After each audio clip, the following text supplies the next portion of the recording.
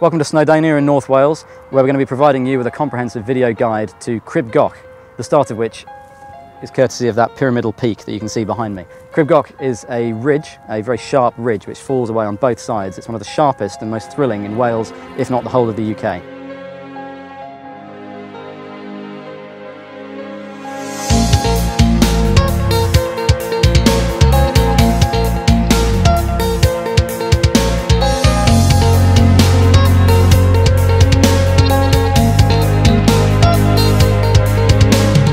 Already we're about halfway up to the summit of Crib Goch, which lies just up here. It's over 900 metres.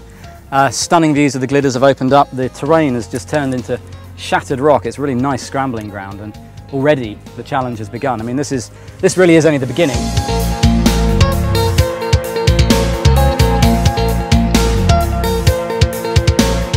So this is where the real excitement begins. This is Crib Goch. So as you can see, it is absolutely a razor sharp arete, but let's go and find out exactly what it's like firsthand, shall we? So right from the off, there's a nice big dollop of exposure. You can choose to go a little bit further down here, but that seems to defy the point of coming up here to begin with, which is to experience everything that Crib Goch has to throw at you.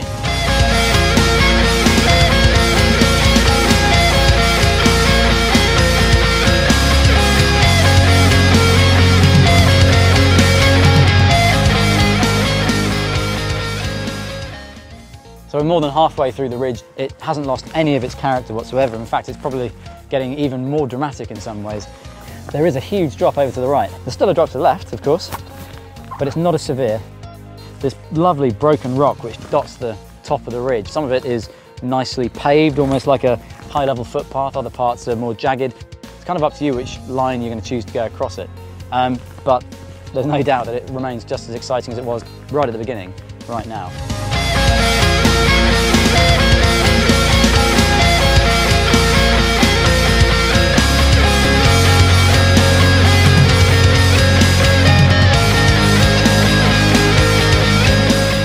So when most people think of Crib Goch, they don't think of these pinnacles which come at the end of the scramble, but they are absolutely as much a part of it as that knife edge arete that we've crossed. It's an absolutely thrilling way to end, especially if you finish as we have, with the sunset in your eyes.